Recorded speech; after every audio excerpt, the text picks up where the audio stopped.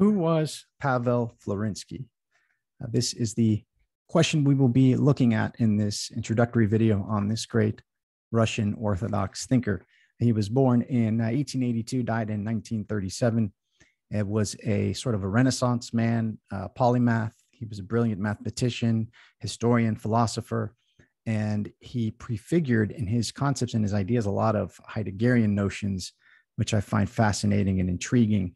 And I've been reading through this book, The Pillar and the Ground of Truth, which is available in PDF form for free. It's I think, on the more expensive side in terms of purchasing the hard copy. But I wanted to do this video introducing this wonderful thinker and maybe reading through some of his some of the chapters here. It's broken down into 12 letters. Let me see if I can take you guys here with me. We'll look at the table of contents. This was published in 1997, I believe, by Princeton Press, and it's comprised of two sections. The first section is the pillar and the ground of the truth, which is first section is this note to the reader, and then these 12 letters, which go over these topics: two worlds, doubt, and that's the one that I want to read from, that I've read through thoroughly. Triunity does a lot of work on the Trinity and its relation to identity, and even in psychoanalytic sense of identity. He talks about the light of the truth. Letter 5 is the comforter. Letter 6, contradiction. Letter 7 is on sin. Letter 8 is on Gehenna. Letter 9 is on creation. Letter 10 on Sophia. Letter 11 on friendship, and letter 12 on jealousy. And there's an afterword. And the second section of the book is clarification and proof of certain particulars assumed in the text to be already proved. So certain concepts from the theory of infinity, a problem of Lewis Carroll and the question of dogma, irrationalities in mathematics and dogma, the concept of identity in scholastic philosophy, the concept of identity in mathematical logic, the heart and its significance in the spiritual life of man according to Scripture, an icon of the Annunciation with cosmic symbolism, on the methodology of the historical critique, the turquoise environment of Sophia and the symbolism of sky blue and dark blue, Pascal's amulet, on the history of the term antinomy, aesthetics and religion, homotypy and the structure of the human body, remarks on Trinity, and the basic symbols of elementary formulas of symbolic logic for reference. Remember, he was a brilliant mathematician at kind of a very high level. He was published as well. Was actually writing at the time of the Bolshevik Revolution, was actually imprisoned twice, and was martyred for his views. So we're going to read through some parts of the introduction here to get an idea of the milieu that he was coming up in, and an idea of who the wonderful life of this wonderful Russian Orthodox thinker, that I think his concepts, his ideas, his work is going to be is still to come in the sense of its impact and its importance. So let's go. Introduction. The translation is from the translator. Introduction to the translation by Richard F. Gustafson. So you can read along here with me. So Russian religious thought is a unique modern expression of the Eastern Christian worldview. It came of age early in the 20th century, in a period now referred to as the Russian religious Renaissance, and is known to the West mainly in the works of Nikolai Bergyev, Leon Shestov. The roots of the modern Russian religious philosophy can be traced to the nationalist debates about Russia and its world historical cultural mission in the mid-19th century. The Westernizers, following the lead of Peter the Great, argued that Russia's future lay in an alliance with the West. They were challenged by the Slavophiles, who claimed that Russia's unique social and religious experience not only shaped its past, but destined its future. These are rather relevant questions for today, I would think so. So one of the early prominent Slavophile thinkers, Ivan Kirivsky, called for the creation of a modern Russian philosophy, which would use as a convenient point of departure the then fashionable German idealist philosophy of Schelling and Hegel, but corrected by the, quote, basic principles of ancient Russian culture.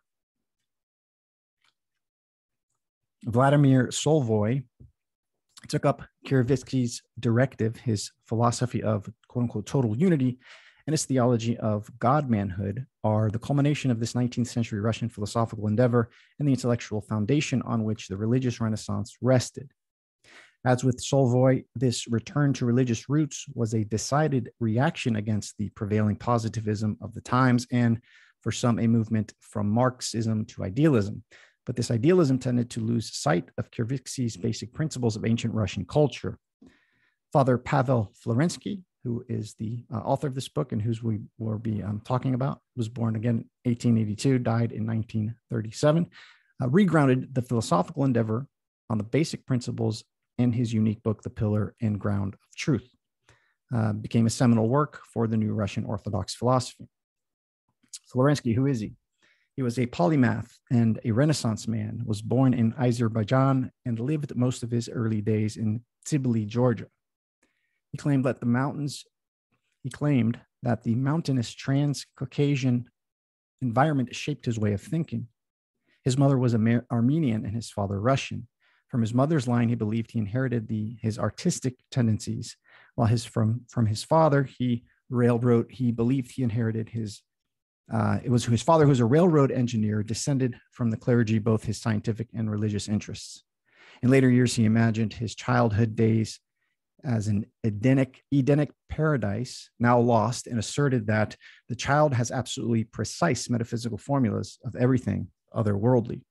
And the sharper his sense of Edenic life, the more defined is his knowledge of these formulations, of these formulas. His memoirs record many moments of his, quote, direct contemplation of nature's countenance, when he felt himself, quote, face to face with the naive, solitary, mysterious, and infinite eternity from which everything flows and to which everything returns. These childhood moments of, quote, ecstasy, or sense of, quote, magic, gave him, quote, an objective, non-centripetal perception of the world, a kind of inverse perspective, which allowed for a, quote, penetration into the depth of things.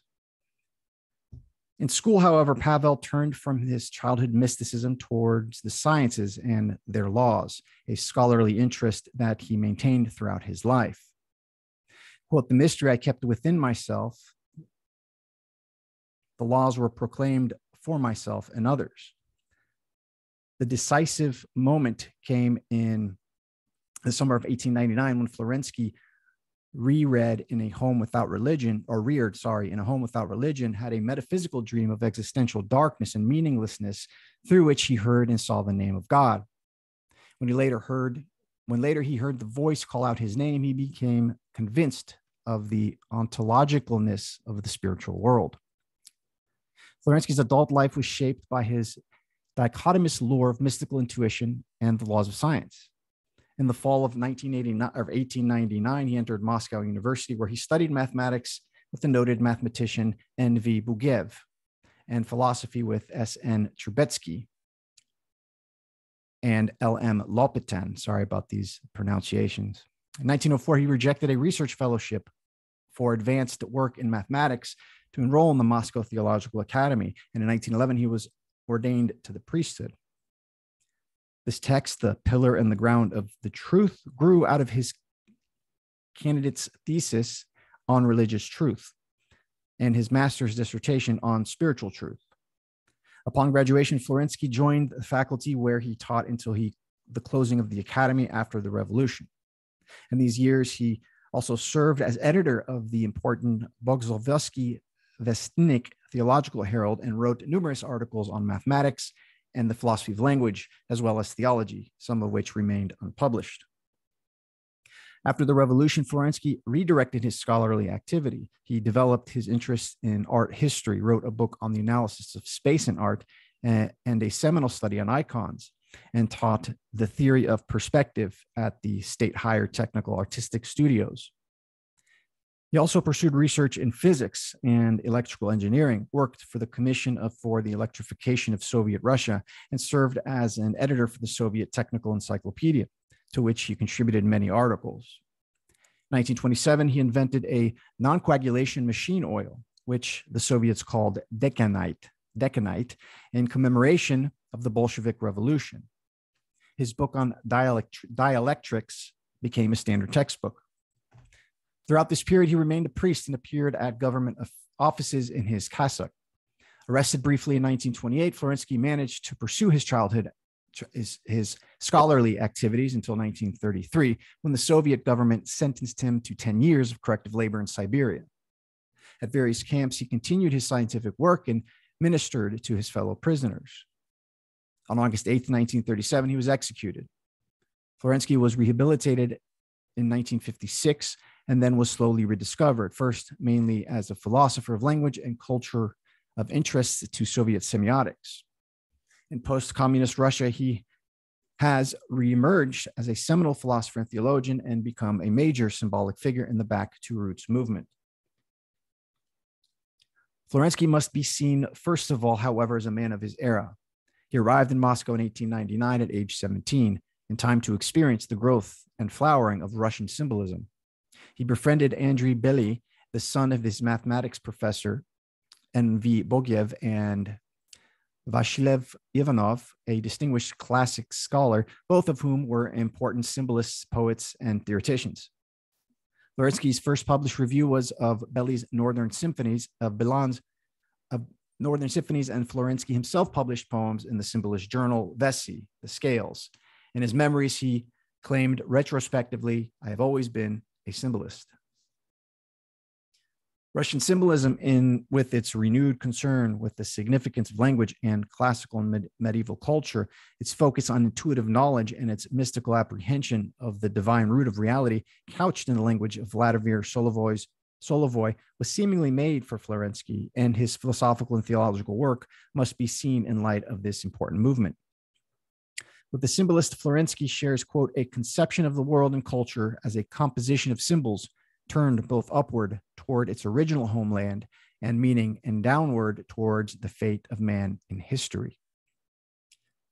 Florensky's fundamental conception of the truth is constructed according to the symbolist model of reality, where all phenomena are reflections, emanations, or manifestations of the noumena, and we are to move in Vassiliev Ivanov's programmatic phrase, the relabus ad reolaria.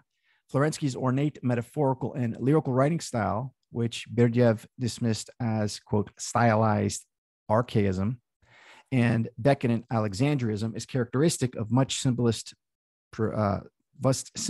procedure. The pillar and ground of the truth, which was conceived and written at the height of the movement, represents in style, structure, and worldview the most elaborated work of Russian symbolist theology. The pillar and the ground of the truth is constructed not as a philosophical treatise, but as a series of 12 letters addressed to an unidentified brother, friend, elder, and guardian who may be understood symbolically as Christ. Poetic moments describing the narrator's present sense of separation from this, quote, far yet eternally near friend are sprinkled throughout the text, thus identifying the narrator's spiritual mood, which is his constant awareness of the, quote unquote, two worlds and his desire to reach out from this world to experience or touch the other world.